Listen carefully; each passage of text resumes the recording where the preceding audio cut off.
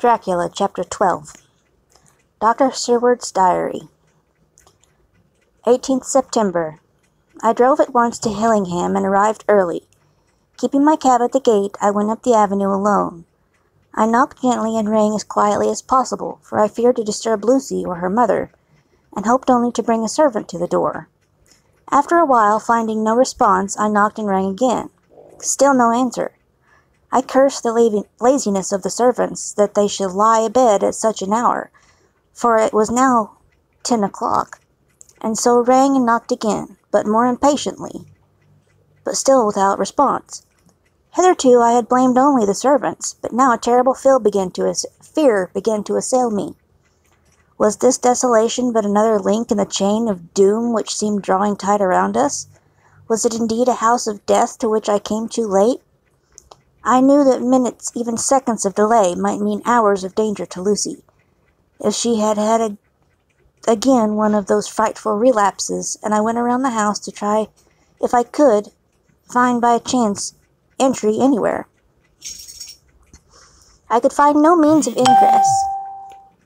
Every window and door was fastened and locked, and I returned baffled to the porch. As I did so, I heard the rapid pit-pat of swiftly driven horses' feet. They stopped at the gate, and a few seconds later I met Van Helsing running up the avenue. When he saw me, he gasped out, "Then it was you, and just arrived. How is she? Are we too late? Did you get my telegram?" "Did you not get my telegram?" I answered as quickly and coherently as I could that I had only just got his telegram early in the morning, and had not lost a minute in coming here, and that I could not make anyone in the house hear me. He paused and raised his hat as he said solemnly, "Then I fear we are too late. God's will be done." With his usual recuperative energy, he went on, "Come, if there be no way open to get in, we must make one. Time is all on to us now." Yeah. We went around to the back of the house, where there was a kitchen window. The professor took a small surgical saw from his case, and handing it to me, pointed to the iron bars which guarded the window. I attacked them at once, and had very soon cut through the 3 of them. Then with a long, thin knife we pushed back the fastening of the sashes and opened the window. I helped the professor in, and following him, there was no one in the kitchen or in the servants' rooms, which was close at hand. We tried all the rooms as we went along, and in the dining room, dimly lit by rays of light through the shutters, found 4 servant women lying on the floor. There was no need to think them dead, for their stertorous breathing and the acrid smell of laudanum in the room left no doubt as to their condition. Van Helsing and I looked at each other, and as we moved away, he said, "We can attend to them later." And then we ascended to Lucy's room. For an instant or two we paused at the door to listen, but there was no sound that we could hear. With white faces and trembling hands, we opened the door gently and entered the room. How shall I describe what we saw? On the bed lay 2 women, Lucy and her mother. The latter lay farthest in, and she was covered with a white sheet, the edge of which had been blown back by the draught through the broken window, showing the drawn, white face with a look of terror fixed upon it. By her side lay Lucy, with face white and still more drawn. The flowers which had been around her neck we found upon her mother's bosom, and her throat was bare, showing the 2 little wounds which we had noticed before, but looking horribly white and mangled. Without a word, the professor bent over the bed, his head almost touching poor Lucy's breast, and then he gave a quick turn of his head, as if one who listens, and leaping to his feet, cried out to me, "It is not yet too late. Quick, quick, bring the brandy." I flew downstairs and returned with it, taking care to smell and taste it, lest it too were drugged like the decanter of sherry which I found on the table. The maids were still breathing, but more restlessly, and I fancied that the narcotic was wearing off. I did not stay to make sure, but returned to Van Helsing. He rubbed the brandy on, as on another occasion, on her lips and gums, and on her wrists and the palm of her hands. He said to me, "I can do this, all that can be done at present. You go wake those maids, flick them in the face with a wet towel, and flick them hard. Make them get heat and fire and a warm bath. This poor soul is nearly as cold as that beside her. She will need to be heated before we can do anything more." I went at once, and found little difficulty in waking 3 of the women. The 4th was only a young girl, and the drug had evidently affected her more strongly, so I lifted her on the sofa and let her sleep. The others were dazed at first, but as remembrance came back to them, they cried and sobbed in a hysterical manner. I was stern with them, however, and would not let them talk. I told them that one life was bad enough to lose, and that if they delayed they would sacrifice Miss Lucy. So sobbing and crying, they went about their way, half clad as they were, and prepared fire and water. Fortunately, the kitchen and boiler fires were still alive, and there was no lack of hot water. We got a bath and carried Lucy out as she was and placed her in it. Whilst we were busy chafing her limbs, there was a knock on the hall door. One of the maids ran off, hurried on some more clothes, and opened it. Then she returned and whispered to us that there was a gentleman who had come with a message from Mr. Holmwood. I bade her simply to tell him that we must wait, for we could see no one right now. She went away with the message, and engrossed with our work, I clean forgot all about him. I never saw in all my experience the professor work in such deadly earnest. I knew, as he knew, that it was a stand-up fight with death, and in a pause told him so. He answered me in a way that I did not understand, but with the sternest look that his face could wear. If that were all, I would stop here where we are now, and let her fade away into peace, for I see no light in life over her horizon. He went on with his work with, if possible, renewed and more frenzied vigor. Presently we both began to be conscious that the heat was beginning to be of some effect. Lucy's heart beat a trifle more audibly to the stethoscope, and her lungs had a perceptible movement. Van Helsing's face almost beamed, and as we lifted her from the bath and rolled her in a hot sheet to dry her, he said to me, "The first gain is ours. Check to the king." We took Lucy into the other room, which had by now been prepared, and laid her in bed and forced a few drops of brandy down her throat. I noticed that Van Helsing tied a soft silk handkerchief around her throat. She was still unconscious, and was quite as bad as, if not worse than, we had ever seen her. Van Helsing called in one of the women and told her to stay with her and not to take her eyes off her till we returned, and then beckoned me out of the room. "We must consult as to what is to be done," he said, as we descended the stairs. In the hall he opened the dining-room door, and we passed in, he closing the door carefully behind him. The shutters had been opened, but the blinds were already down, with that obedience to the etiquette of death which the British women of the lower classes always rigorously observed. The room was therefore dimly dark. It was, however, light enough for our purposes. Van Helsing's sternness was somewhat relieved by a look of perplexity. He was evidently torturing his mind about something, so I waited for an instant, and he spoke. "What are we to do now? Where are we to turn for help? We must have another transfusion of blood, and that soon, or that poor girl's life won't be worth an hour's purchase. You are exhausted already. I am exhausted too. I fear to trust those women, even if they would have courage to submit. What are we to do for someone who will open his veins for her? What's the matter with me, anyhow?" The voice came from the sofa across the room, and its tones brought relief and joy to my heart, for they were those of Quincey Morris. Van Helsing started angrily at the first sound, but his face softened, and a glad look came into his eyes as I cried out, "Quincey Morris!" I rushed towards him with outstretched hands. "What brought you here?" I cried as our hands met. "I guess art is the cause." He handed me a telegram. "I have not heard from Seward for 3 days, and I am terribly anxious. Cannot leave. Father's still in same condition. Send me word how Lucy is. Do not delay. Holmwood." "I think I came just in the nick of time. You know, you have only to tell me what to do." Van Helsing strode forward and took his hand, looking him straight in the eyes as he said, "A brave man's blood is the best thing on this earth when a woman is in trouble. You're a man and no mistake. Well, the devil may work against us for all he's worth, but God sends us men when we want them." Once again we went through that ghastly operation. I have not the heart to go through with the details. Lucy had got a terrible shock, and it told on her more than before, for though plenty of blood went into her veins, her body did not respond to the treatment as well as on other occasions. Her struggle back into life was something frightful to see and hear. However, the action of of both heart and lungs improved, and Van Helsing made a subcutaneous injection of morphia, as before, and with good effect. Her faint became a profound slumber. The professor watched whilst I went downstairs with Quincy Morris, and sent one of the maids to pay off one of the cabmen who were waiting. I left Quincy lying down after having a glass of wine, and told the cook to get ready a good breakfast. Then a thought struck me, and I went back to the room where Lucy now was. When I came softly in, I found Van Helsing with a sheet or two of notepaper in his hand. He had evidently read it, and was thinking it over as he sat with his hand to his brow.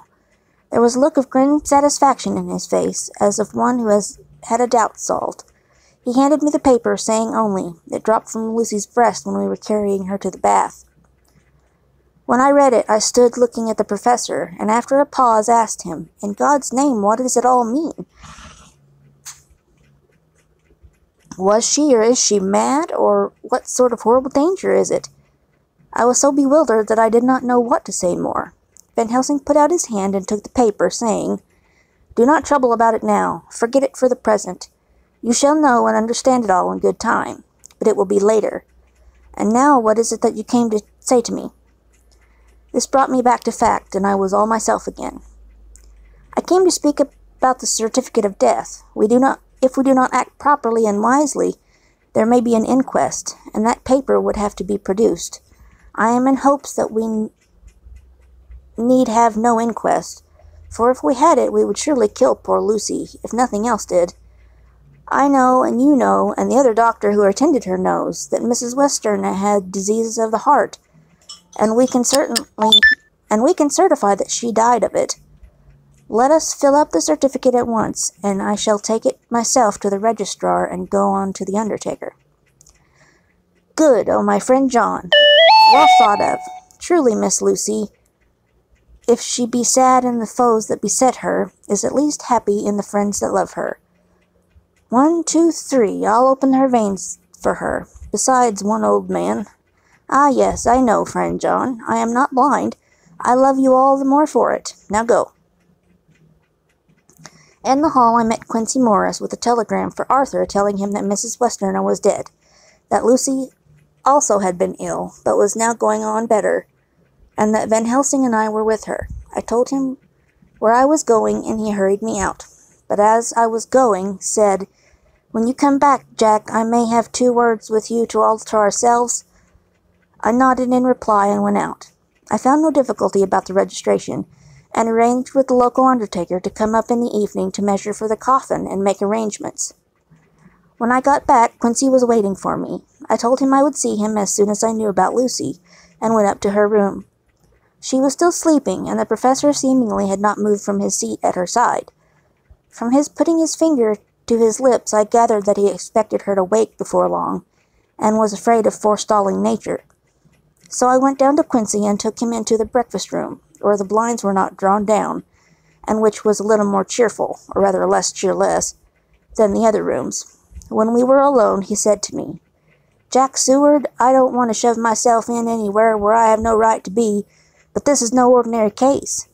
You know I loved that girl and wanted to marry her,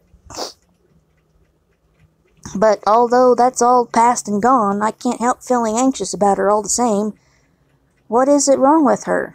The Dutchman, and a fine old fellow he is, I can see that, said that time you came into her room, that you must have another transfusion of blood, and that both of you and her were exhausted. Now I know well that you medical men speak in camera, and that a man must not expect to know what they consult about in private, but this is no common matter, and whatever it is, I've done my part. Is that not so?" "That's so," I said, and he went on. "I take it that both you and Van Helsing has done already what I did today. Is not that so?" "That's so." "And I guess Art was in it too. When I saw him 4 days ago down at his place, he looked queer. I have not seen anything pulled down so quick since I was on the Pampas and had a mare that was fond to go to grass all in one night. One of those big bats that they call vampires had got at her in the night, and with his What with his gorge and the vein left open, there wasn't enough blood in there to let her stand up, and I had to pull a bullet through her as she lay. Jack, if you may tell me without betraying confidence, Arthur was the first. Is not that so?" As he spoke, the poor fellow looked terribly anxious. He was in a torture of suspense regarding the woman he loved, and his utter ignorance of the terrible mystery which seemed to surround her intensified his pain. His very heart was bleeding, and it took all the manhood of him, and there was a royal lot of it, too, to keep him from breaking down. I paused before answering, for I felt that I must not betray anything which the professor wished kept secret, but already he knew so much, and guessed so much, and there could be no reason for not answering, so I answered in the same phrase, "That's so." "And how long has this been going on?" "About 10 days." 10 days? Then I guess, Jack Seward, that poor pretty creature that we all love has had put in her veins within that same time the blood of 4 strong men. Man alive, her whole body wouldn't hold it. Then coming to me, he spoke in fierce half-whisper. "What took it out?" I shook my head. "That," I said, "is the crux. Van Helsing is simply frantic about it, and I'm at my wit's end. I can't even hazard a guess. There has been a series of little circumstances which has thrown out all our calculations as to Lucy being properly watched, but these shall not occur again. Here we stay until all be well, or ill."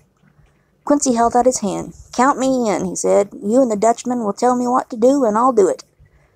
When she woke late in the afternoon, Lucy's first movements was to feel in her breast, and, to my surprise, produce the paper which Van Helsing had given me to read. The careful professor had replaced it where it had come from, lest on waking she should be alarmed. Her eye then lit on Van Helsing and on me too, and gladdened. Then she looked around the room, and seeing where she was, shuddered. She gave a loud cry, and put her poor thin hands before her pale face. We both understood what that meant, that she had realized to the full her mother's death, so we tried what we could to comfort her. Doubtless sympathy eased her somewhat, but she was very low in thought and spirit, and wept silently and weakly for a long time. We told her that either or both of us would now remain with her all the time, and that seemed to comfort her. Towards dusk she fell into a doze. Here a very odd thing occurred. Whilst still asleep, she took the paper from her breast and tore it in two. Van Helsing stepped over and took the pieces from her. All the same, however, she went on with the action of tearing, as though the material were still in her hands. Finally, she lifted her hands and opened them as though scattering the fragments. Van Helsing seemed surprised, and his brows gathered in as if in thought, but he said nothing. 19th September. All last night she slept fitfully, being always afraid to sleep, and something weaker when she woke from it. The professor and I took in turns to watch, and we never left her for a moment, unattended. Quincy Morris said nothing about his intention, but I knew that all night long he patrolled round and round the house. When the day came, its searching light showed the ravages in poor Lucy's strength. She was hardly able to turn her head, and the little nourishment which she could take seemed to do her no good. At times she slept, and both Van Helsing and I noticed the difference in her, between sleeping and waking. Whilst asleep she looked stronger, although more haggard, and her breathing was softer. Her open mouth showed the pale gums drawn back from the teeth, which thus looked positively longer and sharper than usual. When she woke, the softness of her eyes evidently changed the expression, for she looked her own self, although a dying one. In the afternoon she asked for Arthur, and we telegraphed for him. Quincy went off to meet him at the station. When he arrived, it was nearly 6 o'clock, and the sun was setting full and warm, and the red light streamed in through the window and gave more color to the pale cheeks. When he saw her, Arthur was simply choking with emotion, and none of us could speak. In the hours that had passed, the fits of sleep, or the comatose condition that passed for it, had grown more frequent, so that the pauses when conversation was possible were shortened. Arthur's presence, however, seemed to act as a stimulant. She rallied a little, and spoke to him more brightly than she had done since we arrived. He too pulled himself together and spoke as cheerily as he could, so that the best was made of everything. It was now nearly 1 o'clock, and he and Van Helsing are sitting with her. I am to relieve them in a quarter of an hour, and I am entering this on Lucy's phonograph. Until 6 o'clock they are to try to rest. I fear that tomorrow will end our watching, for the shock has been too great. The poor child cannot rally. God help us all. Letter, Mina Harker to Lucy Westerna, unopened by her. 17th September, my dearest Lucy. It seems an age since I heard from you, or indeed since I wrote. You will pardon me, I know, for all my faults when you have read all my budget of news. Well, I got my husband back all right. When we arrived at Exeter, there was a carriage waiting for us, and in it, though he had an attack of gout, Mr. Hawkins, he took us into his house, where there were rooms for us all nice and comfortable, and we dined together. After dinner, Mr. Hawkins said, My dears, I want to drink to your health and prosperity, and may every blessing attend you both. I know you both from children, and have, with love and pride, seen you grow up. Now I want you to make your home here with me. I have left to me neither chick nor child. All are gone, and in my will I have left you everything. I cried, Lucy dear, as Jonathan and the old man clasped hands. Our evening was a very, very happy one. So here we all are installed in this beautiful old house, and from both my bedroom and the drawing-room I can see the great elms of the cathedral close, with their great black stems standing out against the old yellow stone of the cathedral, and I could hear the rooks overhead cawing and chattering and gossiping all day, after the manner of rooks, and humans. I am busy, I need not tell you, arranging things and housekeeping. Jonathan and Mr. Hawkins are busy all day, for now that Jonathan is a partner, Mr. Hawkins wants to tell him all about the clients. How is your dear mother getting on? I wish I could run up to town for a day or two to see you, dear, but I dare not go yet, with so much on my shoulders, and Jonathan wants looking after still. He is beginning to put some flesh on his bones again, but he was terribly weakened by the long illness. Even now he sometimes starts out of his sleep in a sudden way and awakes all trembling, until I can coax him back to his usual placidity. However, thank God, these occasions grow less frequent as the days go on, and they will in time pass away altogether, I trust. And now I have told you my news, let me ask yours. When are you to be married? And where? And who is to perform the ceremony? And what are you to wear? And is it to be public or a private wedding? Tell me all about it, dear. Tell me all about everything, for there is nothing which interests you which will not be dear to me. Jonathan asks me to send his respectful duty, but I do not think that is good enough for the junior partner of the important firm Hawkins and Harker, and so, as you love me, and he loves me, and I love you, with all the moods and tenses of the verb, I send you simply his love instead. Goodbye, my dearest Lucy, and all blessings on you. Yours, Mina Harker. Report from Patrick Hennessy, M.D., M.R.C., bunch of letters, etc., etc., to John Seward, M.D., 20th September. My dear sir, in accordance with your wishes, I enclose report of the conditions of everything left in my charge. With regard to patient Renfield, there is more to say. He has had another outbreak, which might have had a dreadful ending, but which, as it fortunately happened, was unattended with any unhappy results. This afternoon a carrier's cart with 2 men made a call to the empty house, whose grounds abut on ours, the house to which, you will remember, the patient twice ran away. The men stopped at our gate to ask the porter their way, as they were strangers. I was myself looking out of the study window, having a smoke after dinner, and saw one of them come up to the house. As he passed the window of Rensfield's room, the patient began to rate him from within, and called him all foul names he could lay his tongue to.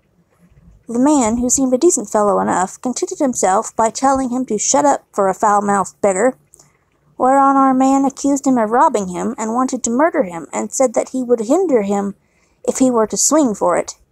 I opened the window and signed to the man not to notice, so he contented himself after looking the place over, and making up his mind as to what kind of place he had got to by saying, Lord bless you, sir, I wouldn't mind what you said to me in the bloomin' madhouse.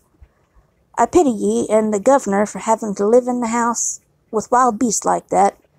Then he asked his way civilly enough, and I told him where the gate of the empty house was. He went away, followed by threats and curses and revilings from our man. I went down to see if I could make out any cause for his anger, since he is usually such a well-behaved man, and except his violent fits, nothing of the kind has ever occurred. I found him, to my astonishment, quite composed and most genial in his manner. I tried to get him to talk of the incident, but he blandly asked me questions as to what I meant, and led me to believe that he was completely oblivious of the affair. It was, I am sorry to say, however, only another instance of his cunning, for within half an hour I heard him again. This time he had broken out through the window of his room and was running down the avenue. I called to the attendants to follow me, and ran after him, for I feared he was intent on some mischief.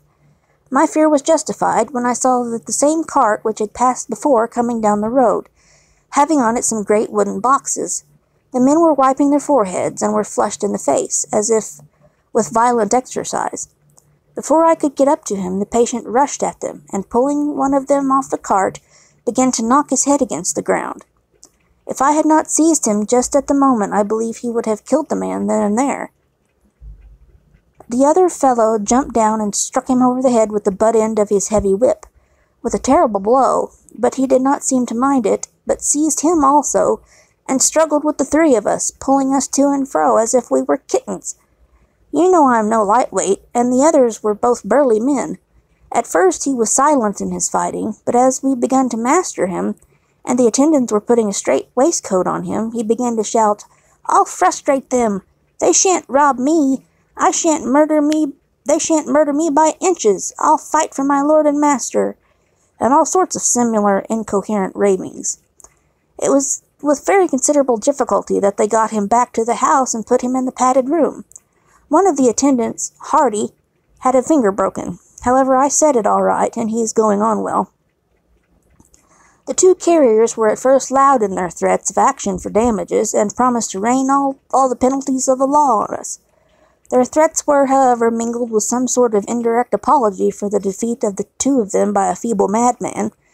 They said that if it had not been for the way their strength had been spent in carrying and raising the heavy boxes to the cart, they would have made short work of him.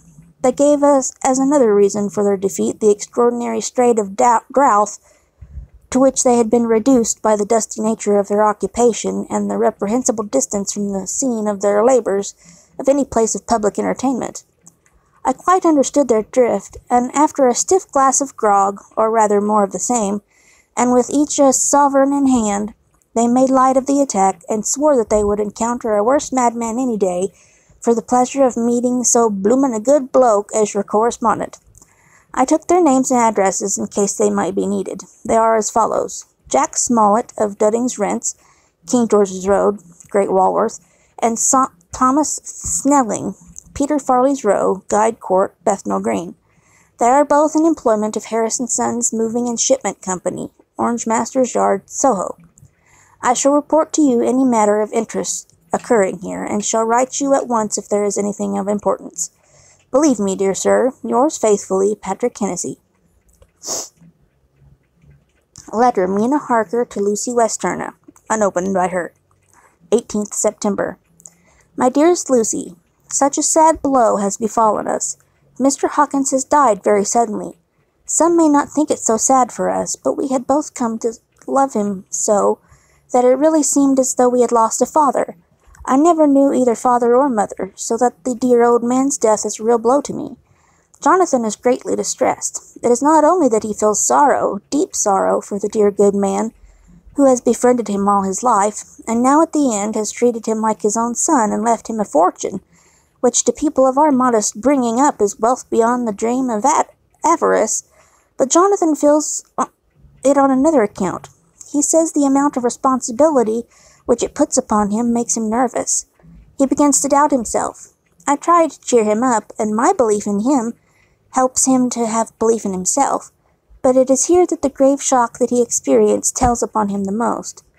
Oh, it is too hard that a sweet, simple, noble, strong nature such as his, a nature which enabled him by our dear, good friend's aid to rise from clerk and master in a few years, should be so injured that the very essence of its strength is gone. Forgive me, dear, if I worry you with my troubles in the midst of your own happiness, but Lucy, dear, I must tell someone, for the strain of keeping up a brave and cheerful appearance to Jonathan tries me, and I have no one here that I can confide in. I dread coming up to London, as we must do day after tomorrow, for poor Mr. Hawkins left in his will that he was to be buried in the grave with his father, as there are no relations at all. Jonathan will have to be chief mourner. I shall try to run over to see you, dearest, if only for a few minutes. Forgive me for troubling you. With all blessings, your loving Mina Harker. Dr. Seward's Diary, 20th September. Only resolution and habit can let me make an entry tonight. I am too miserable, too low-spirited, too sick of the world and all in it, including life itself, that I would not care if I heard this moment the flapping of the wings of the angel of death, and he has been flapping those grim wings to some purpose of late, Lucy's mother and Arthur's father, and now let me get on with my work. I duly relieved Van Helsing in his watch over Lucy. We wanted Arthur to go to rest also, but he refused at first. It was only when I told him that we should want him to help us during the day, and that we must not all break down for want of rest, lest Lucy should suffer, that he agreed to go. Van Helsing was very kind to him. Come, my child, he said. Come with me. You are sick and weak, and have had much sorrow and much mental pain, as well as that tax on your strength that we know of. You must not be alone, for to be alone is to be full of tears and alarms. Come to the drawing-room, where there is a big fire, and there are 2 sofas. You shall lay on one, and I on the other, and our sympathy will be comfort to each other, even though we do not speak, and even if we sleep. Arthur went off with him, casting back a longing look on Lucy's face, which lay in her pillow, almost whiter than the lawn. She lay quite still, and I looked round the room to see if all was as it should be.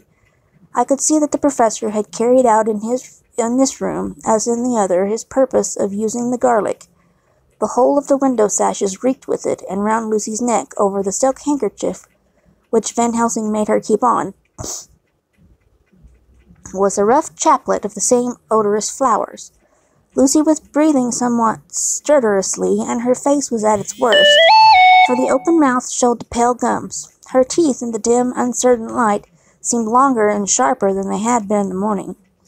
In particular, by some trick of the light, the canine teeth looked longer and sharper than the rest. I sat down by her, and presently she moved uneasily. At the same moment there came a sort of dull flapping or buffeting at the window. I went over to it softly, and peeped out by the corner of the blind.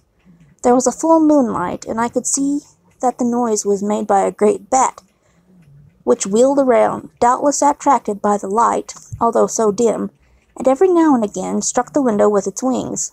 When I came back to my seat, I found that Lucy had moved slightly, and had torn away the garlic flowers from her throat. I replaced them as well as I could, and sat watching her. Presently she woke, and I gave her food, as Van Helsing had prescribed. She took but a little, and that languidly. There did not seem to be with her now the unconscious struggle for life and strength that had hitherto so marked her illness. It struck me as curious that the moment she became conscious she pressed the garlic flowers close to her. It was certainly odd that whenever she got into the lethargic state, with the stertorous breathing, she put the flowers from her, but that when she waked she clutched them close. There was no possibility of making a mistake about this, for in the long hours that followed she had many spells of sleeping and waking, and repeated both actions many times. At 6 o'clock Van Helsing came to relieve me. Arthur had then fallen into a doze, and he had mercifully let him sleep on. When he saw Lucy's face, I could hear the sissing in-draw of his breath, and he said to me in a sharp whisper, "Draw up the blind, I want light." Then he bent down, and with his face almost touching Lucy's, examined her carefully. He removed the flowers and lifted the silk handkerchief from her throat. As he did so, he started back, and I could hear his ejaculation, "Mein Gott!" as it was smothered in his throat. I bent over and looked too, and as I noticed, some queer chill came over me. The wounds on the throat had absolutely disappeared. For fully 5 minutes Van Helsing stood looking at her, with his face at its sternest. Then he turned to me and said calmly, "She is dying. It will not be long now. It will be much different, mark me, whether she dies conscious or in her sleep. Wake that poor boy and let him come and see the last. He trusts us, and we have promised him." I went to the dining room and waked him. He was dazed for a minute, but when he saw the sunlight streaming in through the edges of the shutters, he thought he was late and expressed his fear. I assured him that Lucy was still asleep, but told him as gently as I could that both Van Helsing and I feared that the end was near. He covered his face with his hands and slid down on his knees by the sofa, where he remained, perhaps a minute, with his head buried, praying, whilst his shoulders shook with grief. I took him by the hand and raised him up. "Come," I said, "my dear old fellow, summon all your fortitude. It will be best and easiest for her." When we came into Lucy's room, I could see that Van Helsing had, with his usual forethought, been putting matters straight and making everything look as pleasing as possible. He had even brushed Lucy's hair so that it lay on the pillow in its usual sunny ripples. When we came into the room, she opened her eyes, and seeing him, whispered softly, "Arthur, oh my love, I am so glad you have come." When he was stooping to kiss her, Van Helsing motioned him back. "No," he whispered, "not yet. Hold her hand, it will comfort her more." So Arthur took her hand and knelt beside her, and she looked her best, with all the soft lines matching the angelic beauty of her eyes. Then gradually her eyes closed, and she sank to sleep. For a little bit her breast heaved softly, and her breath came and went like a tired child's. And then insensibly there came the strange change which I had noticed in the night. Her breathing grew stertorous, the mouth opened, and the pale gums, drawn back, made the teeth look longer and sharper than ever.